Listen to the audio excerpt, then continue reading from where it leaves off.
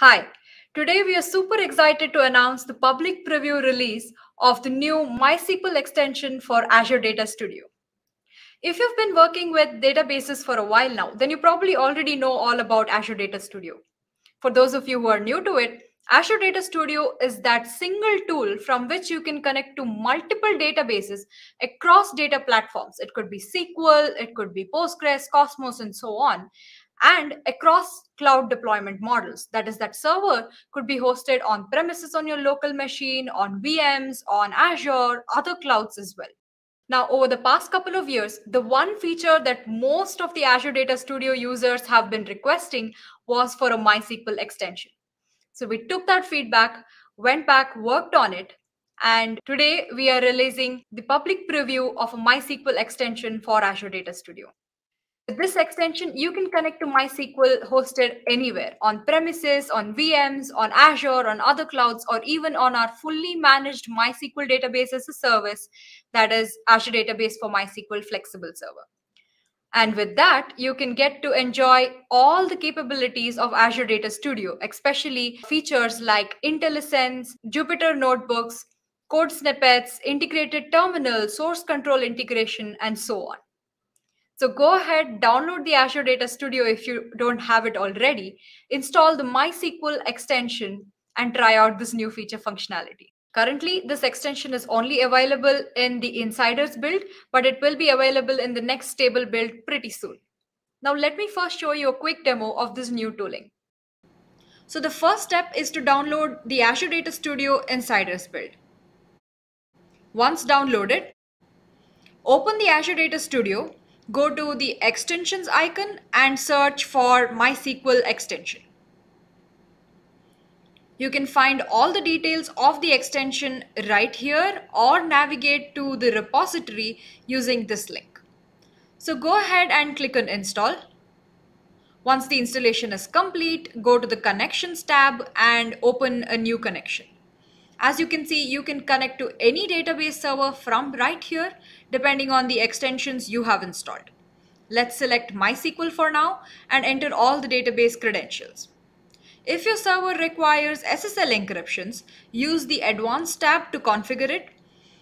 So choose the right SSL modes, and for Verify CA and Verify Identity modes, also provide the SSL certificates. Apart from SSL, these are the other advanced properties that you can configure. Now, you can either choose the database that you want to directly connect to or leave it blank to connect to the server scope. Point to note, you get to change the database scope later on as well. Now that the connection has been established, you can see all the server databases, of course, based on your access level. You can open a new query or notebook from here, or you can scroll down to your database and open it from individual databases. One other option is to navigate to your database or table from the servers pane and work with your data from here. Now let's open a new query and perhaps create a new database. Click on Run. You may need to refresh the databases to see the changes. Now use this drop down to select a database to run queries in a specific database context. Or you can also use the GUI to say view the top 1000 rows of data in a table. You can view the results here, export the data to Excel, CSV, JSON, XML, or even visualize it using charts. Now, a couple of other interesting things we have for you. Apart from the ever useful IntelliSense, we also have code snippets. Just type MySQL or SQL to view few ready-made code snippets that you can reuse. Just select them, edit them, and run. Then we've got Jupyter Notebooks. Notebooks help you create and share documents with code, narrative text, and visualizations. You can change the kernel to say Python, Spark, PySpark, etc. And with the SQL kernel, you can also change the attached server.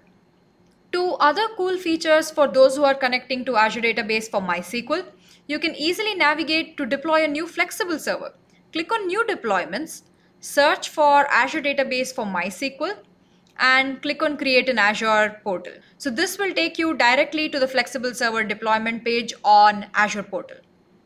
Next, go to this Azure section below, navigate to your subscription, and you can actually view all your flexible servers from here in real time. Additionally, you can click on this connect button, which will open a new connection with server details auto-populated for you. Ensure that the server is accessible from your environment, configure properties, and simply click on connect. So you can add multiple connections to multiple servers across database platforms, across clouds, and manage it all from this single tool. That was just a short demo showing the key feature functionalities of this new extension. I'd really urge you to go through our announcement blog at aka.ms MySQL ADS blog and our quick start in Microsoft Learn documentation at aka.ms MySQL ADS to learn more. So go ahead and try out this new extension and let us know your feedback at the email ID mentioned here. Thank you.